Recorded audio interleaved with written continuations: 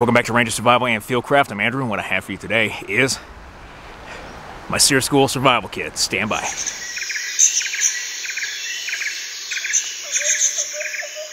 Hey, like and subscribe. Leave a comment. Thanks.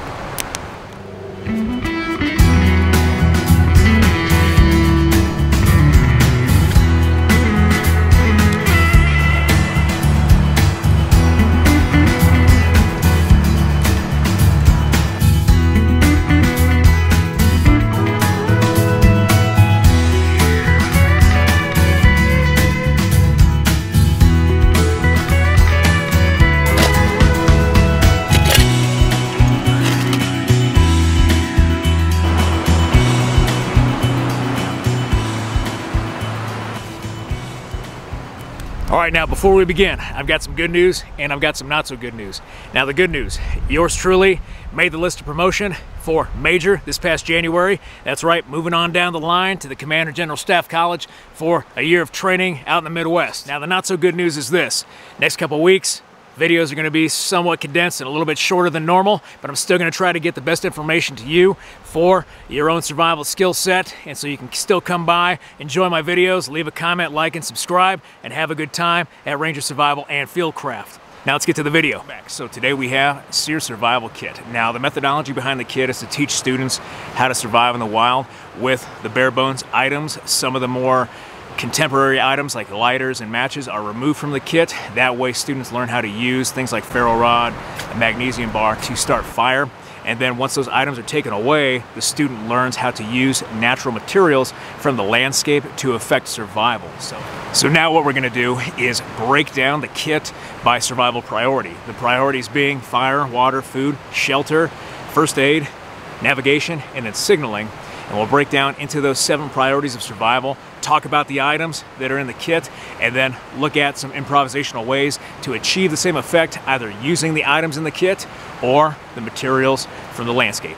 Now for our survival priority of fire, cotton balls and Vaseline were man-made tinder that we were allowed, Magnesium Bar, and then a small Ferro Rod were all part of the packing list to include 550 cord. I include the 550 cord as part of the fire kit because we can use this to make a bow drill and affect friction fire to get fire, which is why it's part of the fire kit. And then one thing I've added is my handy dandy Ranger lighter, just a lighter with 100-mile-an-hour tape with chapstick, and then an emergency cotton ball with impregnated Vaseline underneath the cap, not only to keep our warrior lips supple, but to also add a way to extend flame with the tape, and then emergency tinder with the cotton ball underneath the cap of the chapstick. The Ferro Rod, giving it a duct tape sheath out of 100-mile-an-hour tape to protect it from erosion out in the wild. But these are the main items to affect fire as part of the kit. All right, so here's our shelter kit. These are the main components. We still had other items available to us, and we can even use the landscape around us to make debris shelters or make an improvised shelter if we're without these items. First 2 items, gloves and a boonie, obviously for protection again with your hands, and then on top of your head. Also offers a level of concealment and camouflage, but these fall within shelter, given if you were without these items, you still have these to help protect yourself from the elements. Next, just a grabber space blanket with that Mylar side on the inside. Use this as a reflector or a ground blanket. Use it for a variety of purposes. Even a signal, we can use this as a signal to signal friendly forces, but a grabber space blanket is part of that kit. Next we have our whoopee or our poncho liner underneath the gear on top for a blanket. Goes without saying, the best piece of military gear ever invented, the whoopee or poncho liner. Next, bungee cords. Bungee cords to string up our shelter, but then also for improvisation. We can take the elastic out of these and make a slingshot.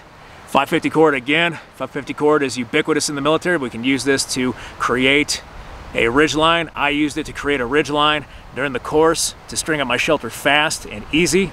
Next, an E-tool is part of that. E-tools, I would rather dig with an E-tool than a stick, but we can use the E-tool to dig our Dakota fire hole. We can use it to dig a slit trench, dig a cat hole. We can even use it as an improvised weapon, but this E-tool is part of the shelter kit. And then we have our poncho, not only as a rain jacket, but for our A-frame shelter or a plowshare or just our hooch that we're going to set up for the night shelter. And then lastly, our map. Now this map is made of Tyvek, which is the material they wrap houses in during construction. Waterproof material. We can even use this, and I did use this as a rain jacket to put over myself to keep off the rain at night when we were out all these items, and all we had left was what was on us, to include our map. But these are the items for our shelter kit. Now, water is one of the biggest priorities of survival. We can only survive 3 days or so without water. We can only go about 21 days without food, but water is going to be one of the biggest priorities for survival. One of the mainstays of the kit is going to be that canteen cup, the cover or case to hold it all together, and then even a cravat. And I also include iodine tablets. We used iodine tablets primarily for the way to treat water on the move during all our movements, but we can use that cravat as well to make a filter with sediment, with charcoal and grass and then moss to initially filter our water into a canteen cup, and then actually boil that water with our canteen cup. With this kit as well, we can cook our food in the canteen cup, and then we can even make medicines in the canteen cup. We can use the cravat as an initial filter as well over top of our canteen cup, or even over top of our 1 quart canteen, to pour dirty water into and initially filter that water from the sediment and from the turbidity, and then travel with that water to a safe place to boil it to make it safe to drink. So the canteen cup, the cover, the cravat, and iodine tablets are the primary mainstay for the water kit for our survival priority of water. Now for food, we did have some food during the course. MRE kind of represents that portion. MRE is good to travel with in the course, lasts a long time. Good to go to the field with, just like backpackers meals, beef jerky, dried foods that last a long time. We can take into the field that are lightweight. We can pack these, plus the items in here we can use for improvisational purposes. We had tin foil as part of the kit. Tin foil folds up nice and neat. We can use this to boil or cook in. We can also use it for fishing lures and tear off small pieces if need be. And then this even functions as a signal given its shiny surface, so that's in there. But my sewing kit is the main kit used for repair and then food gathering. You see, I have small 24 gauge wire here for snares. Even have fishing line, safety pins for improvised fishing hooks, and then on the back side here in this tape, I have fishing hooks taped up along with razor blades to process game or for improvisational purposes.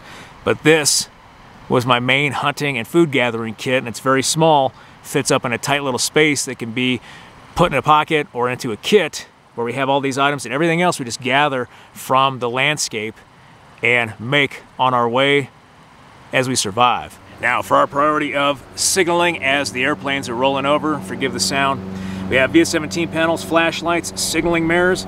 Even the signaling mirror or the mirror inside our camo compact can be used as a signaling mirror, and then flares. The VS-17 panel and the flare were issued as part of training. The remainder of the items we had as part of our packing list. So the VS-17 panel I have is about 2 feet by 8 inches, orange on one side, olive drab on the other, so we can quickly conceal this, fold it up, and avoid detection if necessary. Flashlights, we can use flashlights during hours of limited visibility to signal rescuers. You can even use the strobe function on the headlamp as a passive signal, as well as using even IR strobes for signaling purposes at nighttime. And then a special function of the L-shaped flashlight is that we can use this flashlight with fine steel wool and lead wires held in the bottom compartment, attached to the internal workings of the flashlight, turn it on, touch the fine steel wool, and we can use this as a fire starter as well. And then finally, signaling mirrors and the flare. Now the signaling mirror, we've been using signaling mirrors in the military for hundreds of years now, and they signal over distance during daylight hours. We can use these to signal, and there are stories of people being rescued via signaling mirror from over 100 miles away. We can use that signaling mirror, and then even the one inside our camo compact to signal rescuers as part of our signaling plan. And then finally flares. Flares, we can just pop off, twist, pull, and fire in front of a rescuing aircraft to alert them to our location. And in emergencies, it can be used to start a fire. But these are the items for our signaling kit. Navigation is one of our priorities of survival. Now with our kit here, we have a notebook, map markers, a protractor, the actual map itself, and then a Lensatic compass. Now with our notebook and map markers, we obviously don't want to take down sensitive information in our notebook, but we can still use the notebook with a pen to draw out a sun compass or a solar compass if we lose ours. Now a technique we can use with our map markers is writing notes or messages or coordinates, whatever it is, on a leaf. Using that leaf with our map marker, we can write down our coordinates for a map or some sort of message that we receive, understand that, memorize that information, and then destroy it quickly so nobody can read it and nobody knows what that message was except for us. Another thing we can do with our protractor is take some gutted 550 and tie it to the center. There's usually a little hole, or we can make a hole in the center and use that to get an accurate azimuth from anywhere around our protractor hastily. And then one of our last items is our Lensatic compass. We can use this to get an accurate bearing, even at nighttime, using the bezel ring around the compass. All right, opportunity training, everybody. This is the Lensatic compass, military style. Now the black circle on the outside is the bezel ring. It rotates freely, clockwise and counterclockwise. You'll see the horizontal illumination bar moved as I rotated it. When it is on line with this black line in the center of our compass, that is 0 degrees. Say we need it to go 30 degrees and we don't have a way to see our compass at nighttime other than the illumination bars. Each click of the bezel ring is 3 degrees. 30 divided by 3 is 10. That means we need to go 10 clicks. Because our azimuth 30 degrees is less than 180 degrees, we're going to rotate counterclockwise. If it was over 180 degrees, we would rotate clockwise. So now we just rotate the bezel ring and count our clicks, 10 counterclockwise. 1, 2, 3, 4, 5, 6, 7, 8, 9, 10. Now all we have to do is rotate this compass until our north-seeking arrow is in line with our horizontal illumination bar, and whatever number falls on this black line will give us our azimuth, which will be 30 degrees. Rotating, rotating. We're in the doghouse. Illumination bars are matched up, and you'll notice that the black line is directly on top of the 30 degrees. You'll see the 20 and the 40 left and right hand side. That dark line that is a little bit longer in the middle where the black line is bisecting, that is 30 degrees. That is how you find your azimuth at nighttime when you can't visibly check your compass with a light. You can use the illumination bars and the clicks of the bezel ring to orient yourself and get a proper azimuth during nighttime land navigation. So we are not without the ability to find a direction or an azimuth at nighttime. And this is our navigation kit. Now another priority was medical aid. Medical aid is very important. We have a few items here that were part of the course that we can use for medical aid. Now the first set, we were allowed a bag or a small box of Band-Aids. It's just my mini medical tin there. We weren't allowed any of these items except the Band-Aids that were inside. We're always foraging for food, gathering materials, using tools or making tools, and so we're gonna get cuts and small lacerations and abrasions to our hands. So having waterproof Band-Aids were very important and very useful. We can also use 100-mile-an-hour tape to make Band-Aids. You've already seen it on my lighter, even on this lighter as part of my medical tin. But 100-mile-an-hour tape, what can't you do with duct tape? Olive drab to conceal, and then we can use this for flame extenders, we can use it for Band-Aids, like I said, we can use it for construction and repair and improvisation. So having a small roll of 100-mile-an-hour tape or duct tape is important. And then lastly, some of the things we had were cravats, military cravats. We can use these not only as camouflage around our head, we can use these to cool ourselves, wrapping a wet one around our neck, use this for gathering materials as a water filter as well. We can string a couple of these up, fill it with material just like we would make an improvised filter with, and then filter water with it. We can also use the cravat for medical aid. We can take one cravat and a large stick and use it to create a tourniquet. Once you have that tourniquet effect, we can take the other cravat and secure that tourniquet in place so we don't have any more blood loss or lose the effect of that tourniquet. But cravats are very handy, multi-use items to have as part of this kit. So these are the items for our medical kit. Now out in the wild, we need to understand plants and get a good knowledge of plants. Even a basic cursory knowledge of plants and trees out in the wild can save our lives and provide medical aid to us if we are injured. Now, one of the things we can do is find a Douglas fir like this tree in a mountainous region like the one I'm in, and it has little nodules that grow on the exterior of the bark. We can pierce that nodule with our finger, with a stick, with our knife, and use the sap resin from that nodule and apply it topically to an injury on our skin to help prevent infection. The sap and resin from the tree has antimicrobial properties on it, and then it will seal up that injury and help prevent against infection. Another medical improvisational technique is to find yarrow. Yarrow grows in shady areas with a lot of moisture, still with some exposure to sunlight, but yarrow has been used for thousands of years to treat wounds. Romans used it to treat their wounded soldiers from combat. We can take this, because it has an absorbent quality, we can take this, apply it to a wound, and then take our cravat as an improvisational bandage and place that over a wound to absorb the blood and help stop bleeding from a wound if we're without a robust medical kit. Now our kit's not complete without cutting tools or knives. So here we have our cutting tools and our knives. First thing is the multi-tool. This is on the packing list. Highly recommend a good multi-tool. I'm a huge fan of Leatherman as opposed to other multi-tools out there.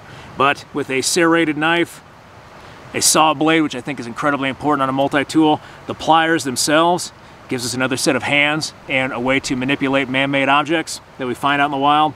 A straight blade for processing game or cutting, and then even a awl or reamer for a drilling device. We can use this multi-tool for a variety of functions. That's why it's a Super Tool 300. It gives us a variety of functions and tools available in this small little multi-tool. But a Leatherman Super Tool 300 or a variant like the Surge or Wave is what I recommend.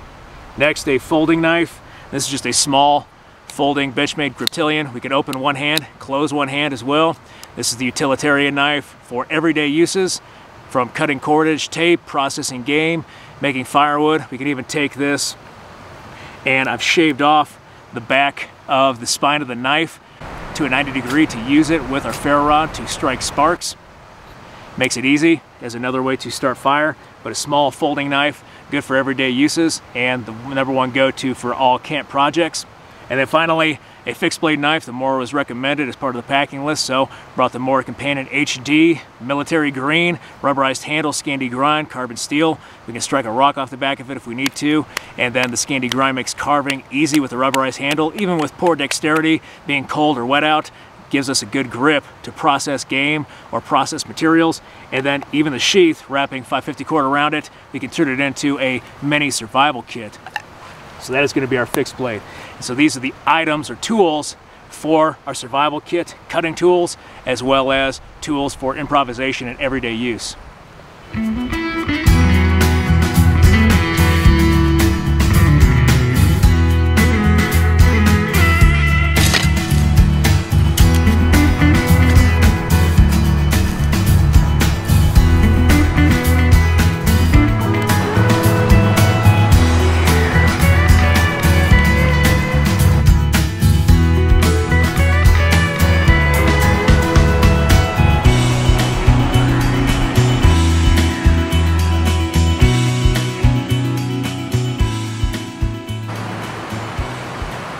Alright guys, well, I hope you liked that video. If you did like that video, hit that like button, hit that subscribe button, leave me a comment in the comment section. I always appreciate your feedback. I want to thank you guys for everything you do for me, for the channel, for your likes, your views, your subscriptions, your comments, your feedback, and your shares. And I'm back with another video as soon as I can, guys. Thanks.